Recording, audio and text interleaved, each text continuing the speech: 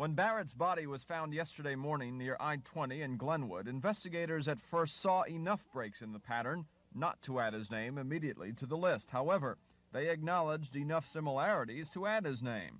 Well, this morning, lab tests confirmed that enough trace evidence was found that connected this recent murder to some others. And you've got a situation where you've got basically the age, the race, the background of the individual involved,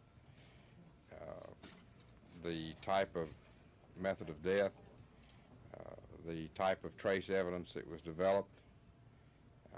All of these things put them together in a very similar pattern, similarity with the others. One source close to this case says puncture wounds were found on the body that apparently were inflicted after the teenager died.